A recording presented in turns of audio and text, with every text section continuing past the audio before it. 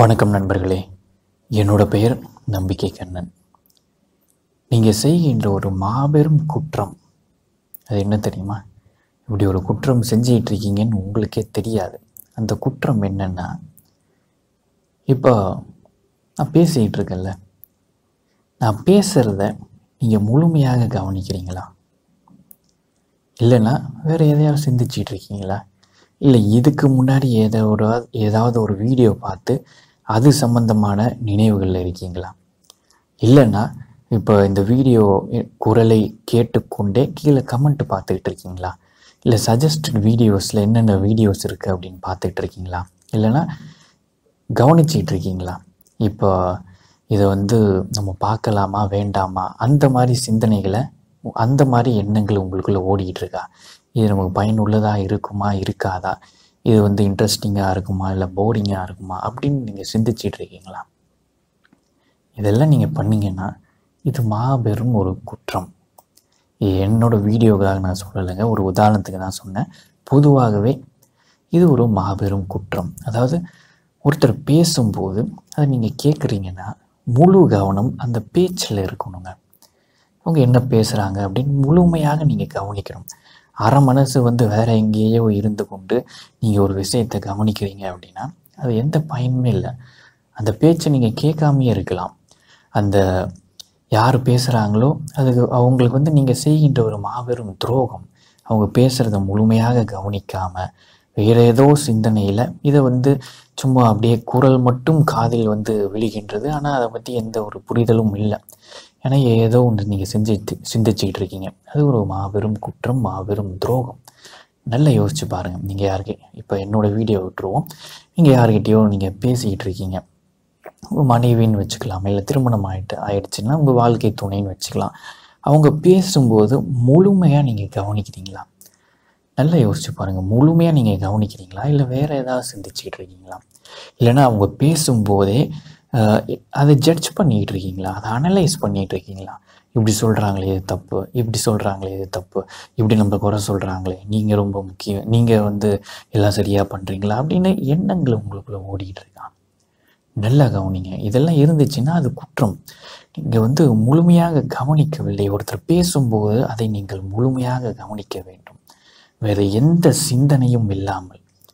அடுத்தது என்ன வேலை செய்யணும், நாளைக்கு என்ன வேலை செய்யணும், மறுநாள் என்ன வேலை செய்யணும் அப்படின்ற சிந்தனை இல்லாமல், உங்களோட கவலை தரும் எண்ணங்கள் பற்றிய சிந்தனைகள் இல்லாமல் யார் பேசுகிறாங்களோ அதில் உங்களின் முழு கவனம் இருக்கின்றதா இருக்கணும்.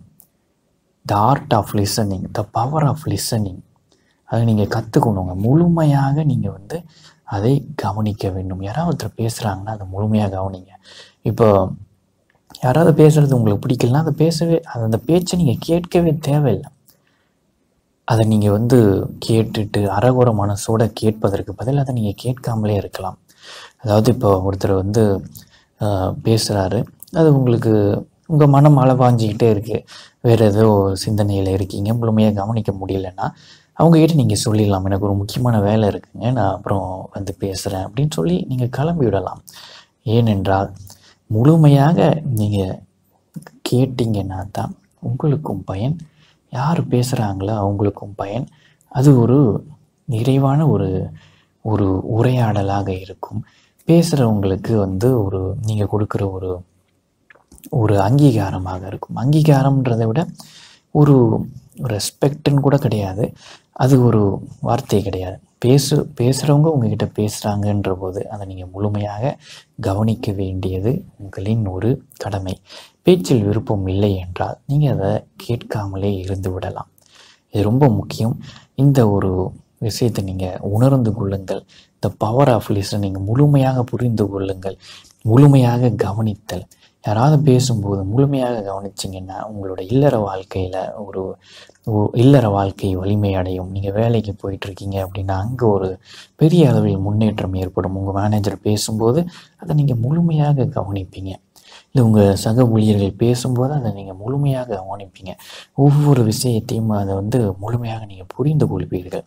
அந்த வேலையை நீங்கள் சிறப்பாக செய்வீங்க. ப்ரமோஷன் கிடைக்கும், பதவி உயர்வு கிடைக்கும். நண்பர்கள்கிட்ட பேசும்போதோ உறவினர்கள்கிட்ட பேசும்போதோ அதை முழுமையாக நீங்கள் கவனிங்க. உங்கள் வாழ்க்கையில் ஒரு பெரிய ஒரு மாற்றம் ஏற்படும். உங்கள் வாழ்க்கை மிகவும் மகிழ்ச்சியாக இருக்குங்க. என்னோட மனமார்ந்த வாழ்த்துக்கள்ங்க. இப்போ கமெண்ட் பதிவு பண்ணுற நேரம் வந்துருச்சுங்க. யாராவது பேசும்போது நீங்கள் அதை முழுமையாக கவனிப்பீங்களா, இல்லை ஏதாவது எண்ணங்கள் உங்கள் பேக்ரவுண்டில் ஓடிக்கிட்டே இருக்குமா? அதை நீங்கள் பதிவு பண்ணுங்கள். இப்போ இந்த வீடியோ நீங்கள் கேட்கும்போது வேறு ஏதாவது எண்ணங்கள் உங்களுக்குள்ளே ஓடிக்கிட்டே இருந்ததா, இல்லை கமெண்ட்டு பார்த்துக்கிட்டு இருக்கீங்களா, இல்லை சஜஸ்டட் வீடியோஸில் பார்த்துக்கிட்டு இருந்தீங்களா, அதை பதிவு பண்ணுங்கள். நீங்கள் நேர்மையாக சொல்லுங்கள். நீங்கள் இதனால் நீங்கள் நல்லவர் கெட்டவர் அப்படின்னு நான் பிரித்து வைக்க போவதில்லை. உங்களோட நீங்கள் என்ன பண்ணுறீங்க அப்படின்னு தெரிஞ்சுக்கிறதுக்கு தான் எனக்கு ஆர்வம். அதுக்கு தான் நான் கேட்குறேன். நீங்கள் வாட்ஸ்அப்பில் இருந்தீங்கன்னா எனக்கு ஒரு மெசேஜ் அனுப்புங்க. தினசரி பயனுள்ள வாசகங்கள் உங்களோட ஃபோனுக்கு சேரும்.